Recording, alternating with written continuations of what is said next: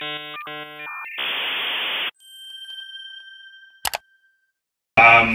want to talk about something maybe a little bit controversial. I want to talk about hackathons, but I want to talk about forgetting about them for a moment.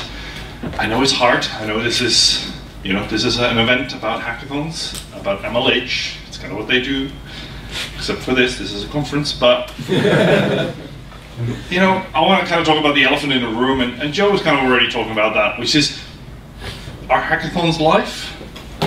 Do you really want to be that CEO at a company that needs 20 Red Bulls overnight to stay awake?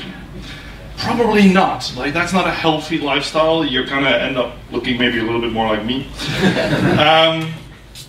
But the second thing is, like, is life studying? Is it all about studying? Is that what you're going to be doing? And unless you're going to do a PhD, you're probably eventually going to leave academics and you're going to move on and do something else. There's some people who are like, no, screw it, I'm going to do a PhD, I'm just going to stay with that, I'm going to forever stay in academics. So what is life really about? Like, what is what we take away from hackathons and what we take away from other events that is important? And I think we were kind of already highlighting before that it's all about learning. It's about keep learning as you grow older, but keep learning as you stop doing hackathons. So Melinda already talked a little bit about Hacked. For those of you who don't know what it was a big hackathon. This is about a third of the crowd. There's like another semicircle kind of under the upper balcony there. It was awesome. We had a lot of fun. Mel makes it sound like we knew what we were doing. We didn't really, but we had a really nice slogan that you might recognize, because I think MLH has over time adopted the same slogan, which is learn, build, share. And it sounds so simple, but it is very much grounded in the idea that, the fact that we didn't want to just have a hackathon where you could hack. We didn't care whether or not you were a 16-year-old with 8 years of programming experience going from here to here, or if you were an 80-year-old with no programming experience going from here to here. It was about the idea that we were all learning together, and we were all learning and teaching each other valuable lessons, and we were all making that little change together. And to me, that's grounded in the idea that how we learn determines how well we learn. Because the world is more than just hackathons, right? It's more than just students, it's more than just developers. The world is full of people you're probably going to have to work with. It's full of designers, it's full of managers you might become, founders of companies that you might work with or become, but it's also full of cooks and accountants. People you don't feel like you have much in common with, but people that you, over time, will need to work with. And the problem is, how are you going to relate to cooks and accountants if the average weekend you spend makes you look like this? So, about me, for those of you who don't know me, I'm the occasional event organizer. I'm currently doing DevRel consulting. I'm ex-PayPal Braintree. I'm maintainer of the Hack Day Manifesto and a maintainer of the Hack Code of Conduct. And I'm going to talk about learn, build, share. So I'm going to make it into 3 parts. Learn to build to share, and share to learn. Now, learn to build is the stuff we're all familiar with. It's the traditional hackathons, the conferences, the meetups. It's the stuff where you go to learn new stuff that you can use to build more stuff. Because we all need to have more technical depth and build more things. Those are great events, but I want to urge you to look at the other events as well. And the other events are the ones that kind of follow on from this, are stuff like build to share. Now, build to share to me is about building stuff together that makes the world a better place, that shares, the outcome shares to a wider community. So an example for that is dedicated hackathons, like the, Code for Good, like Charity Hack, like any kind of hackathons for children. Or code clubs, where you get together. Who here is not from the UK? Awesome. Keep your hand up. Are you familiar with Code Club? Keep your hand up. Okay, so a lot of you don't. So Code Club is like an after-school program where people get together and teach children, primary school children, to program after work. It's a great idea. They have a great website. There's probably initiatives in your town, wherever you live as well. Go look at it, and let's go generate. I know you all, in my eyes, you're all still kids. But trust me, there's even younger kids than you out there, and they want to learn as well, so go help them.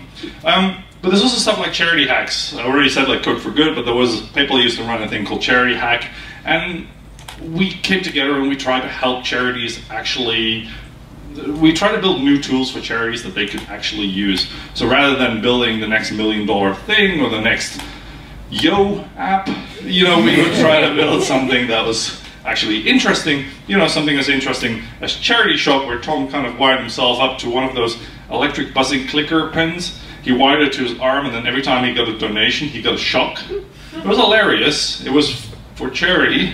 It was totally valid. I think I'm undermining my own point there. But the third one, the real point that I'm really excited about is share to learn. And Melinda already talked a bit about unconferences, or as I'm personally more known about with them, is bar camps. Who here knows what a bar camp is or an unconference? Oh wow, that's not even half. Cool. So an unconference, to me, is way more exciting than a hackathon.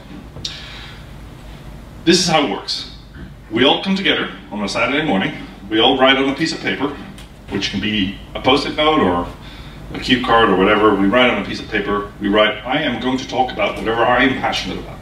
So I could be talking about hackathons, or I could be talking about Lego, or I could be talking about how to make the best carbonara, right? I would write that down on a piece of paper, and then I'd say, in this room, at that time, I'm going to be speaking about that. And then we all take a step back, we all look at it, and we all go and visit each other's sessions. Now the nice thing about bar camps or unconferences is that you don't just get tech people.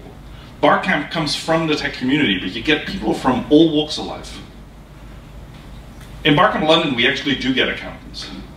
And the accountant, he's actually my accountant, he actually, one of the last ones, he gave a talk, he brought his sushi, his rice cooker, because his wife is Japanese and he's lived in Japan in the past and he knows how to make really nice sushi, so he was teaching people how to make sushi. We have Ryan, who is a mixologist, and he knows how to make excellent cocktails. We've had the people who were involved in the OpenID project when OpenID was actually being developed come along and tell us why OpenID and OAuth are important before it was a mainstream thing. Those are really interesting different topics, and quite often these talks are really short. They're about 20 minutes, but people go through them really fast and you learn a lot from them. And because it's such a wide variety of people, you're not just learning technology, you're not just learning another thing on top of what you already know. You're learning exactly new things. And the nice thing for bar camps is there's kind of themed events, so there's like UX camp and bank camp, focused around specific topics. And what I like about it is that's actually where werewolf kind of got popular. Yeah. I can see some of you go like, oh, werewolf. I'm gonna play this later. So moving on from that, there's also meetups. Meetups are a great way to get started, to kind of network with people that you might not know yet. But it's also a good way to start talking yourself. So if you're not a speaker yet and you want to learn how to speak, meetups are a lot easier to get started than big conferences because the crowds are smaller, the pressure is a lot smaller. And I would have to give a shout out to Thundercloud. Joe and Melinda run that. You should run your own Thundercloud wherever you are. It's very much focused on small crowds, getting people who are not professional speakers to speak for the first time or the second time, etc., and get them going. If you want to know more about them, talk to them. So as I'm an Apple user, I need to have one more thing. And one more thing, what I'm interested about is hybrid events. So hybrid events is where you kind of start combining different steps of that process together. So an example is Hackthons, which happens in Birmingham once a year, which is a hackathon and a conference. So you spend one day together learning about new topics, and then we spend 2 days actually building new stuff. Over the air, it's a conference, a hackathon, and a bar camp, and a camping site, and a bit of a grassroots kind of telco people coming together kind of thing. It's a really interesting, odd event, but it's all these different things together. It's a lot of networking, and there's a lot of people there that you might not know, or you would have never seen at any hackathon. But the other event I'm really excited about is, this has been going on for a while. It's still going on, but not in London anymore. The person who kind of came up with it doesn't run it anymore, but it's still going on in other places around the world. It's Design Jam, and it's like a hackathon for UX designers. So they get together, they all get one problem. Like the problem is like how to give bank cards to homeless people. They all design a user. They come together in groups that they've never worked with before.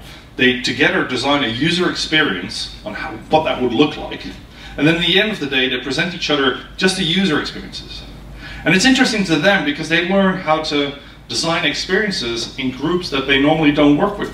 Sounds familiar? That's exactly like a hackathon. You get to work on code with people that you might not normally have worked with. And these events are interesting because they have the same philosophy as what we have at hackathons, but they're just in a different atmosphere. So next time when you start thinking about like what event to run, think about the fact that life is more than just hacking. If you want to go and attend an event or organize an event, think that there's multiple steps. You want to make sure that people learn how to build. Building to share and sharing to learn. Learn, build, share. Go do it. Thank you.